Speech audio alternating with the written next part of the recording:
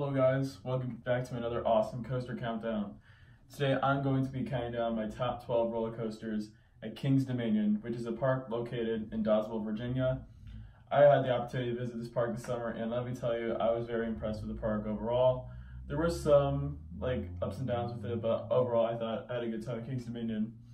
And today I will be ranking my top 12 roller coasters in the park. So without further ado, let's get started here with our number 12 pick, which is going to be the Great Pumpkin Coaster. Yes, I actually rode this coaster. I had to wait, I think one train. I had to ride with the kid or something like that, you know. If you guys have done a Great Pumpkin Coaster, then you know what I'm talking about. So yeah, basically, if you're over 5 feet tall, which I'm way over 5 feet tall, you have to ride with the child, which does kind of take away from it. It's harder to get the credit, but at the same time, I grabbed the credit, so I only wrote for the credit and it just left. So, next up, coming at number 11 is going to be Apple's Apple, which is the Wild Mouse, and honestly, for a Wild Mouse, I think this is probably one of the strongest Wild Mouses I've done. I really enjoyed that first drop right before the switchbacks. I definitely think that that's what separates Apple's Apple from most Wild Mouses I've done. And also, overall, I thought it was a very fun ride. Wasn't like a top tier coaster or anything like that, but I overall enjoyed it. Since it's a Wild Mouse, though, I could only rank it so high. So let's move on to our number 10 spot, which is going to be Woodstock Express, which is just another kiddie wind coaster. This is my second Woodstock Express clone that I've done, the first one being Carowinds. And overall, I think the reason why I like it as much as the one at Carowinds is because I like the Carowinds color scheme a bit more than King's Dominion's, but overall, Woodstock Express is pretty much equal with King's Dominion, with Carowinds, my bad. So that's taking the number 10 spot. So taking the number 9 spot might shock some people. This is Anaconda. Now, believe it or not, I actually kind of enjoyed this coaster. It wasn't like anything outstanding. This coaster definitely had its ups and downs. The main problem I had with Anaconda was the layout. I thought the layout really sucked. It just looks like something that you'd have on Roller Coaster Tycoon. I know the layout was very funky. I was not impressed with the layout. Some of the profiling during some of the turns, towards the second half, were a little sketchy. I wasn't too impressed with that. And it was rough. I think is probably the roughest aero I've done. I definitely got some headbanging. There were a couple painful moments. Now, I didn't think the coaster was overall painful. I definitely have ridden worse roller coasters, and Anaconda is far from the worst roller coaster that I've done. But I definitely think of the aero coasters I've done, it is by far the weakest one. And also, one thing I was not a fan of is the pacing towards the second half. I thought the pacing was really just dull. So, yeah, I do think it has some pros to it. I really love the appearance of the coaster. I like how it's over water, and the underwater tunnel was really cool. But overall, Anaconda, while it wasn't one of my favorite coasters ever, I didn't find it to be as bad as everyone says it is. So that's taking the number 9 spot. Taking the number 8 spot is going to be Avalanche, which is the bobsled coaster in the park, and this is my first bobsled coaster that I rode. And I gotta be honest, I was a little let down by it, but at the same time, I really enjoyed it. I definitely thought the turns were kind of forceful. I did find it to be a little tame in some spots, but overall, I give it a thumbs up. I had a good time on it. It's definitely very unique because there aren't very many bobsled coasters out in operation, so it was great getting to ride one of the bobsled coasters that are currently in operation. I also know there's one in Six Flags over Texas and Arlington as well, which I haven't gotten over there yet. One day I will though, so stay tuned. Alright, taking the number 7 spot is going to be Backlot Stunt Coaster, which is a very well themed roller coaster. And this is a coaster that, as a kid, I really wanted to experience myself because I really liked the whole theming and overall experience. And getting to ride one of the Backlot Stunt Coaster clones was kind of a surreal experience to me. Even though none of the effects were working or anything like that, I still had a good time on it. It definitely gave me Revenge of the Mummy vibes. If you've done Revenge of the Mummy, you know what I'm talking about. The layout kind of made me think of Revenge of the Mummy in a way. I don't know. One day I might do a coaster fight between Backlot Stunt Coaster and Revenge of the Mummy, so stay tuned. But yeah, overall, even though there was no audio or any effects are working, I still thought it was a very enjoyable ride. It definitely had some good forces, especially towards the beginning with that helix. Actually grayed out, and they had some nice little airtime moments. I didn't find it to be rough like maybe people were saying it was. Maybe just because I was just trying to enjoy the theming of the coaster, and it was overall a pleasant surprise. So I give Backlot Stunt Coaster a thumbs up. Taking the number 6 spot is going to upset some people. I know. I have Rebel Yell at number 6, or Racer 75. For the love of gosh, I refuse it to call Racer 75, because that name is just dumb. But yeah, Rebel Yell. Rebel Yell is just a classic name, you know. I still enjoyed Rebel Yell, but I will admit, it definitely was underwhelmed with the coaster. I get it's a classic wooden coaster, and you know, it can't be too extreme or anything, and I've heard from many people that it gives some fantastic airtime. But the airtime I just thought it was pretty good. That's what I thought it was. I didn't think it was like absolutely fantastic like everyone was saying. And I did twice, once on each side. I still felt like interesting. It was definitely one of the smoothest classic wooden coasters I've done. Not quite on the level of Wild One at Six Flags America in terms of smoothness, but overall I thought it was definitely a smooth coaster.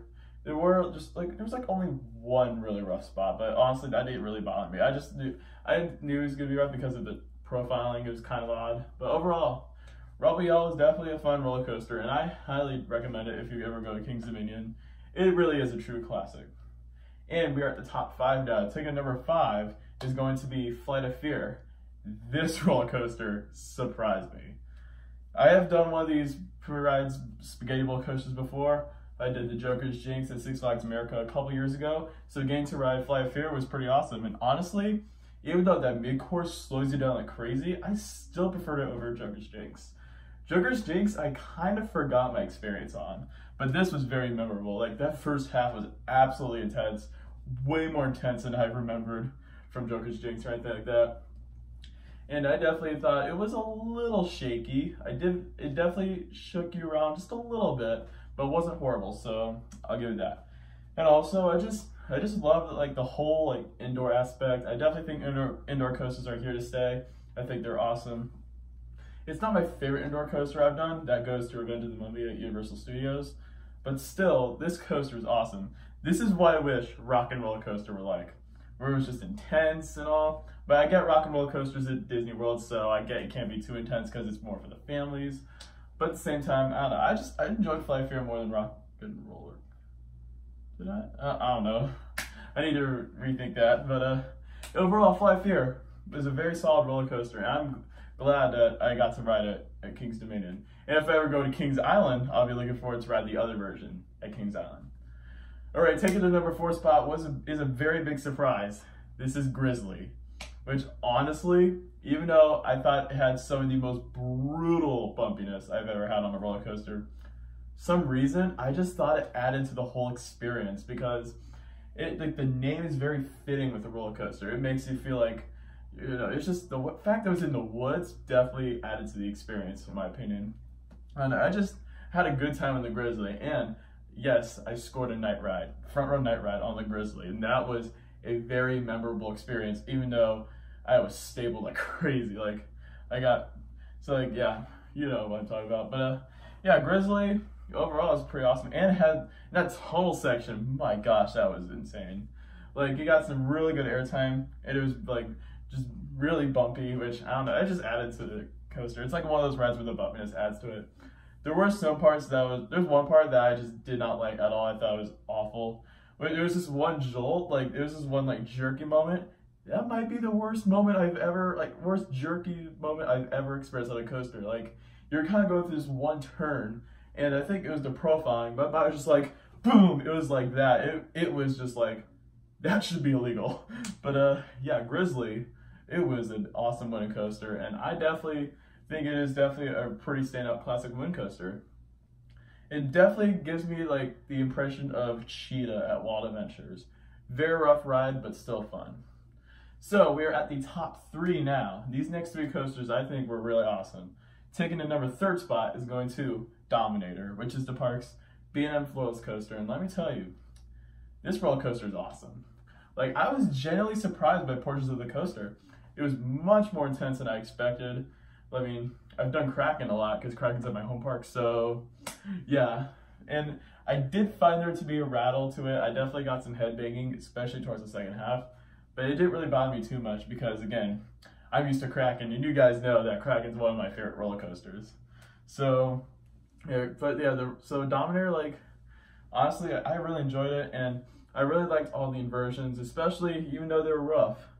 the interlocking corkscrews, it definitely gave me Kumba vibes. Like, they were just very ferocious, and overall I enjoyed those. Again, it can't be on the level of Kumba. Kumba is just too good. Kumba is just godly. But Dominator, I thought the corkscrews were really good. And then that vertical loop, my gosh, that loop is just gargantuan. Like, again, like Kraken, I ride that coaster all the time, and I think that vertical loop is really big too. But then looking at Dominator, I'm like, yeah, that was just my impression when I saw Dominator's loop. Like, it was simply big. I also do find it weird that the color scheme on Dominator's loop is different compared to the rest of the ride. I know it's a tribute to Geauga Lake because that used to be a Geauga Lake back in the day. But overall, Dominator, I didn't find it to be as good as Kraken. I still thought it was a great roller coaster. Definitely loved that coaster, and it was one of my favorites of the park. So, we're now at the top two. Before I get into my number 2 spot, these next two are 2 of my all-time favorite roller coasters. I absolutely love these 2 so much. Like, I could not believe how good they were when I got both coasters. But taking the number 2 spot is going to be Twisted Timbers, which is the park's RMC hybrid roller coaster. This was my first hybrid coaster that I rode from RMC. It's the only hybrid that I've done from RMC. So if this is like my number 5 overall, then gosh, I need to go on some more RMC hybrid coasters because I think those will place in my top spots. Looking at you, RMC Wazzy 2020. You're right, it was right 2020, boys. But getting back to Twisted Timbers, overall, this coaster, I just think it's a full package ride. Like, first off, the drop, like that roll drop, the way how the drop was, I don't know, like, it's just something like truly awesome that you need to experience for yourself to truly understand. But that inversion drop, I don't even know how to call it, a roll drop, I don't know.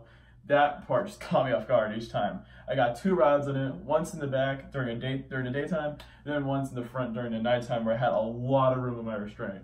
I'll never forget that front row ride. That airtime on Twisted Timbers was pretty epic. Especially those like back-to-back hills, and then towards the back half of the ride, the airtime got really strong. Especially that trick track double up, which was pretty legendary. I heard it's not as good as Storm Chasers. So like if I ever get to Kentucky Kingdom and ride Storm Chaser, then my gosh, I just couldn't imagine how violent that would be. But Twisted Timbers also, I call this the smoothest roller coaster I've ever done. I think it was insanely smooth for what it was. And just overall, I found it to be a very incredible roller coaster. Definitely a full package ride. It wasn't the most intense G-force wise, but I'd say it probably had the best airtime in all of King's Dominion. It's some of the best airtime, period.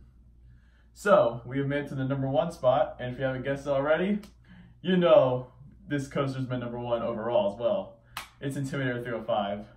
My gosh, I could just go on all day on how good this roller coaster is. Legit, like, I was like, this was not even the coaster that I was like most anticipating this summer. That was Lightning Rod. And I was so surprised when I thought Intimidator 305 beat Lightning Rod for me. Like, I was surprised. But this coaster, man, this thing is insane. When you go up that lift hill, it is like, you have a really fast lift hill. It's one of those cable lift hills. If you've done Skyrush, you know what I'm talking about, even though this lift hill is not as fast as Skyrush's lift. But then you get to the top, and then going down that drop, man, that was insane. And then, of course, after that drop, you have that first turn, which is pretty legendary because that's the part where everyone grays out, especially me. I got 3 rides on it. The first time, I definitely grayed out. The second time, it was a front row ride. I didn't gray out as much. I grayed out a little, but it was kind of a little infuriating. But then the third time I rode it, I was blacked out. Like, that was insane.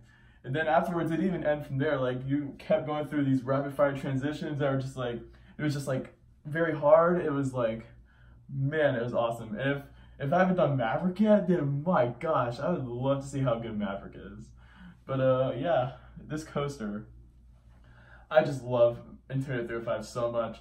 I know some people do prefer it over Steel Vengeance, which sounds very interesting. I know Micah from Coaster Frenzy is a fanboy of this roller coaster, and he was hyping it up for me too, and he's not wrong. None of these people are wrong about Intimidator 305. This roller coaster is incredible. Like, I could not believe what I just witnessed when I got Intimidator 305 for my first ride. And this is going to be a very hard coaster to beat in my book.